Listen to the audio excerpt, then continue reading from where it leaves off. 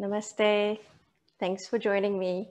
So Namaste is a saying hello in India. I thought it might be appropriate to say Namaste today because our topic is on a god, a very well-known god in India.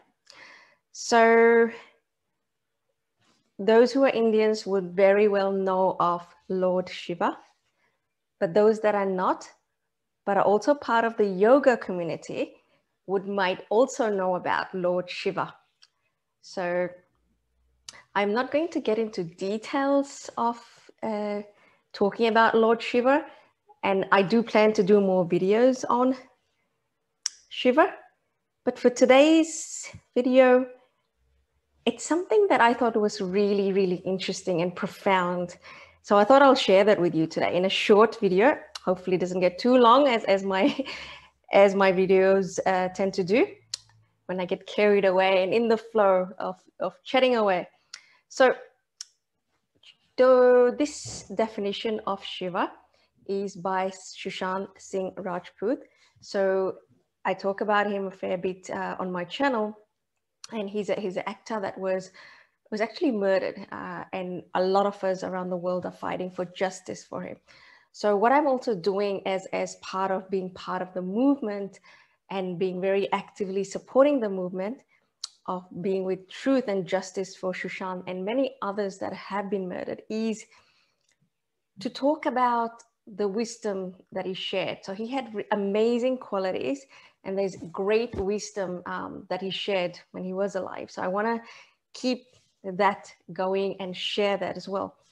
So Sushant once defined Shiva as this, and I'm going to quote, "I think Shiva is actually, if you have love in your heart, if you have the will to serve people, and you have the strength and courage to put others before yourselves, I think you have Shiva in you."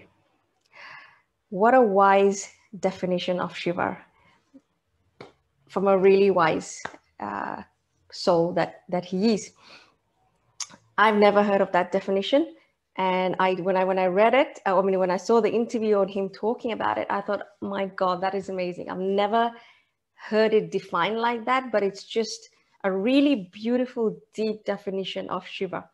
So I thought I'll share that with you today. And also that he himself, I believe, was a good example of someone with Shiva. We all have Shiva within us. So you could call it Shiva, you could call it divine, you could call it the higher power, you could call it the soul. It's the, the great consciousness. So he showed a lot of that because he was very selfless. He was very selfless. He was very giving. He was always helping people. Okay, so again, I'm going to talk about him in a lot of other videos dedicated to him. But for today's topic, it's about defining Shiva as that love within yourself, the part of us that's pure, that is, pure soul, that is selfless. When we are being selfless, we are being generous and kind and loving, we're displaying qualities of Shiva. So I believe, my personal belief is that God is within us. You don't have to believe that, that's fine.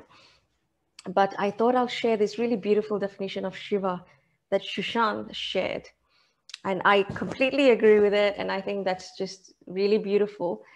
And if all of us around the world truly understood this meaning of Shiva, and also that Shiva is within us, imagine the state of the world if everyone felt this way. Okay, we won't have violence, we won't be greedy, we won't be hurting others, would we?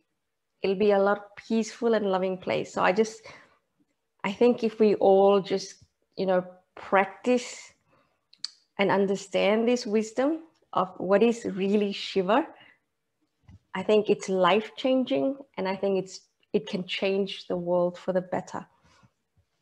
So again, it is that love, it is that kind part of us, the pure part of us, and every one of us, I believe, have Shiva within them.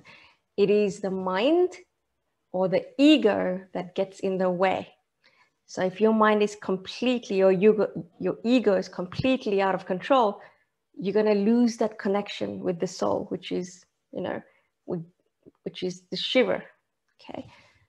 So the more we meditate, the more we reflect, the more we evolve, I believe we get closer to our, you know, the real self, the soul self.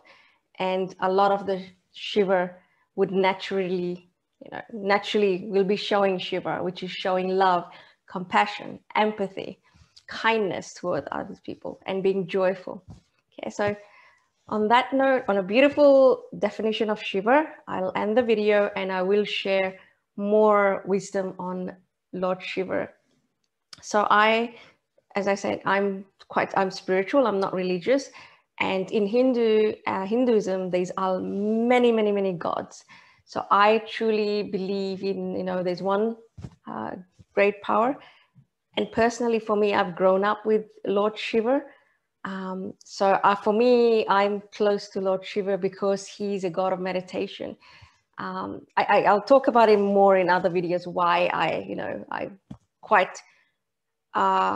I deeply feel connection with Lord Shiva as opposed to believing in many, many gods. Okay, so for the purpose of the video, just wanted to share this amazing definition.